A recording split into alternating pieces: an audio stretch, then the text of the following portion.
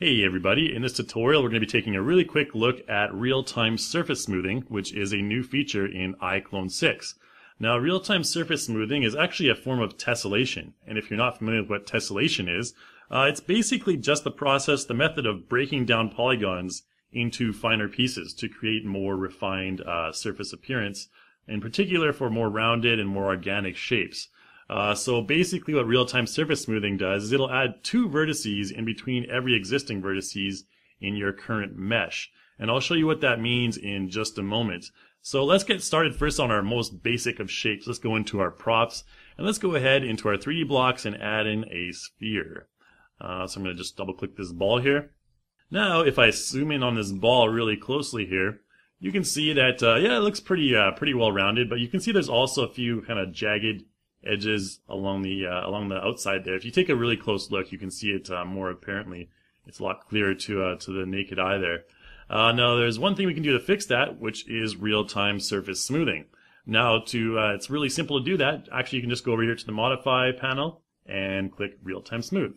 And when I do that, you can see that the surface of this sphere kind of goes a lot more rounded and it's a lot smoother. So like I mentioned before, real-time surface smoothing is really good and accurate for smooth, rounded surfaces. So I'll just disable that for now. There's actually another way you can do this as well. You can go to your Scene tab here, and in your Scene tab, under the Condition section here, the Condition column, you should have an option here for real-time surface smoothing. And currently it's at Original, the jagged edge. If I click it, you can see it'll go to the real-time surface smoothing mode. And then the callout says real-time smooth right there. So that's basically how you apply it. And there's like a lot of different ways to apply this. Let's actually go into wireframe mode here. Now there's a couple ways you can go into wireframe mode. You can simply click your condition here, and you can click wireframe. Or if your object's selected, you can press Control R to go from wireframe mode to normal shading mode. So that's a really quick and easy hotkey to use. Now let's take a look at this when it's in regular sphere mode here. This is without the real-time smoothing on. If we click the real-time smoothing on, you can see, wow, there all of a sudden we have a lot more vertices. The mesh is a lot higher poly, and we can get more detail. So there's one thing in your preferences that goes hand in hand with real-time smoothing, and that is, if I press Control P and go into my preferences, that is the level of detail. So we're going to go all the way down here to level of detail. And you can see currently we have level of detail set to quality as opposed to performance. Now we have three different levels we can go to here. And what this means is if I set this to performance and we close it down, let's take a look at what happens when I zoom out of my sphere here. You can see really quickly the mesh is actually simplifying itself quite a bit. And when I zoom in, it'll gradually get higher poly count. And that's basically a way of saving system resources. I mean, when you're not like zoomed in on an object really close, like this sphere, you don't really need to see those specific surface details. So when we're zooming out here, you can see the mesh will become a lot simpler, and that's okay. I mean, if you're not going into a lot of detail, if it looks fine the way it is, then you don't really have to worry about it. But let's go and zoom in really closely one more time. Whoops, that was a little too fast. Let's go to our preferences again here, Control P again, and go to level of detail, and we'll set that to high quality. And let's zoom out this time. You can see now that mesh remains fairly highly detailed no matter how far we zoom out. And that's if you want to, if you're not worried about your system performance, if your project is running along just fine without lag, you can just leave this on and it'll make sure the quality is increased. It could be a lot more apparent on objects that have higher detail, like characters and stuff like that. So let's bring in a character. I'm going to Control R, bring this back to its original mesh here. So talking about spherical objects, let's delete this sphere here, and let's go to our content. And we have another spherical object. If we go into our avatars and our facial pipeline pack, we have this hunter. And we'll just double click him. And the spherical object is actually his head. And it's a nice round bald head here. You can see that the head has a similar structure to the sphere that we just had in our project.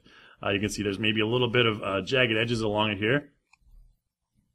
So let's try real-time smoothing his head and see what happens. It'll take a little bit of a longer time to process since there's a lot more detail in the polygons there. You can see now that, boom, it just kind of smooths everything out his face looks a lot smoother. And if we take that off, you can see the result right there. So pay attention to particularly, to like the ears and the kind of edges of the head there. If I real-time smooth those, you can see it looks really nice right there. If we Control R and take off the real-time smooth, you can see the difference in poly count, the difference in the mesh that results when I real-time smooth and I take that off. So again, real-time smoothing in itself doesn't do a whole lot. It just adds kind of that extra smoothing to the edge of your characters or your props. I'm going to go and take one more character in here. I'm going to bring in this skeleton here. I'm going to double click on this skeleton.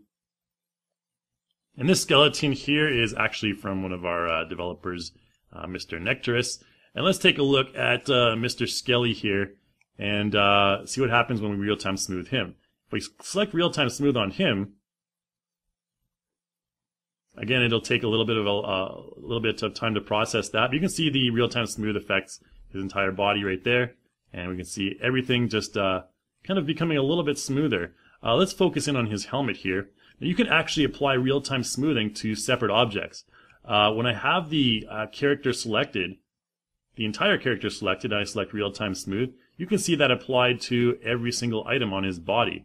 But if we go into the scene view here, and we twirl down our named column here, we can see that this character actually consists of a number of different things. So if you wanted to, save some resources, and we only wanted to, real-time smooth his helmet right here, just to get a bit more of a smoother feel on that helmet, we could do that by just, selecting his helmet and zooming over here a little bit and making sure that we have real-time smooth selected on the helmet only.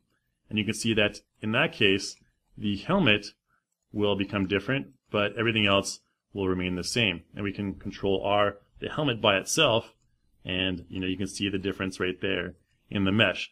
Now, real-time smooth is often better used in conjunction with displacement maps, and this is a whole nother topic that we're going to cover in our tutorial, vector versus height displacement maps. But essentially, when you have a more detailed mesh, that's going to allow for more detailed displacement, more detailed modification of your mesh using vector and height displacement maps. So let's take a quick look at what I mean here. We do have, let's delete Mr. Skelly here for now. We do have a folder in our props, and that folder is called tessellation props right here. So we'll click that, and actually let's go to tessellation template right here. This is just a folder full of template shapes that are used for tessellation. Let's take a look at this displace 001, which is a simple plane. So you can see it looks like your a simple old floor right there.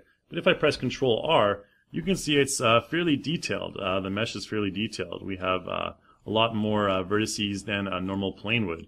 And to compare that, let's just bring in a normal plane right here. And we can go to our 3D blocks, wall and floor, and let's just bring in a floor. So we'll double click the floor there.